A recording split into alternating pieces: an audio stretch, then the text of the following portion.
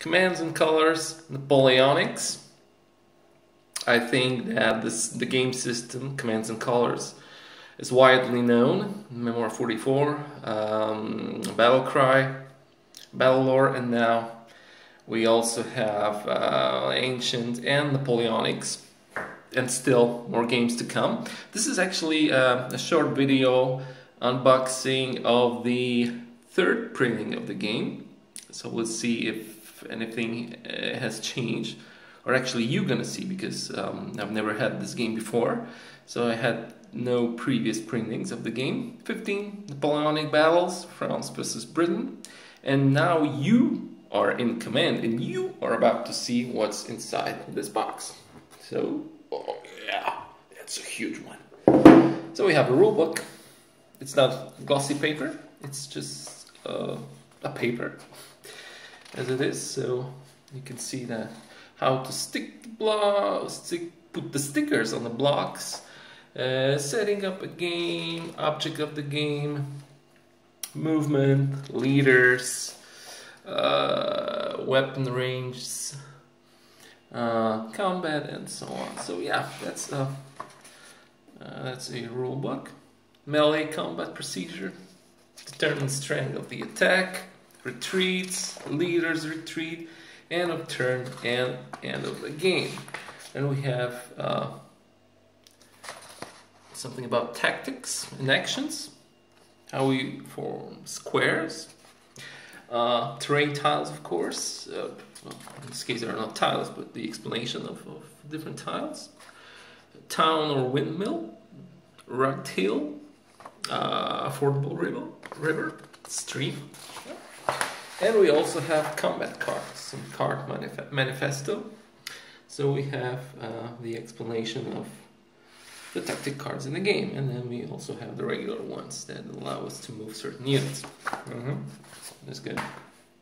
And of course some credits. This game won't be released without those people here. Yeah, big thumb up for them. Okay, scenarios, same paper. And then we have, yeah, our battles. 2, 4, 15, like the box said. Yeah, I think that's this one. So, except for the cover, so we have like 16 pages, on 15 of them there are some battles. All right. Player rates. Those are like a card stock. Very good.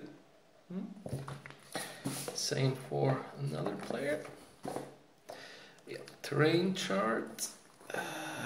1 and 2. That's the other side of it. The cards that we have. List of tactic cards. List of section cards. What do they do? Bicorn hat indicates that an attached leader may be ordered to detach unless attached to a unit in square. Okay, seems reasonable. Same here. French sheet number 1. Ooh, plenty of those. I also have stickers here. Yeah. And here. And here. And we also have some stickers here. Yeah, Portuguese. Militia infantry. Oh, and some more stickers here. We also have some spares. Foot. Spares for dice. So you can actually buy some more dice and just, you know, make use of it. Cool. Terrain tiles. Oh, they're like, they're not really thick. I mean, oh. They are pretty sturdy, but they are not really thick. All right. We have some more.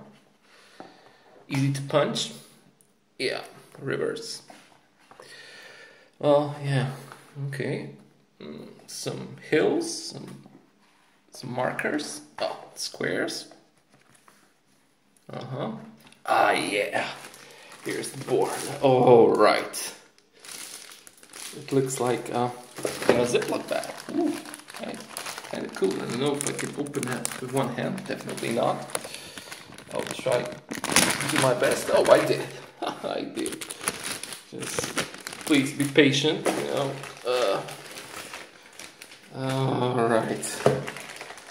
I'm not sure if I can get this out of this baggie. Oh, it's giving me hard time, you know. Oh, it's hard with one hand. Alright, here it is. Oh yeah, that's a really good map. It's not super thick, but that's good. I think it would be easier to keep it flat. Yeah, see the lines, divide the center and the left flank for one player. And then of course, here it is. Here it is. Oh goody. Oh gosh. Yeah, that's what I was looking for. Oh baby. That's what we all like. So, honestly, if there's anything that changed from the second printing, I think not. But, well, maybe it was mentioned before, but still, you were able to see that your own. Well, yes, that's more or less the unboxing video of Commands and Colors Napoleonics.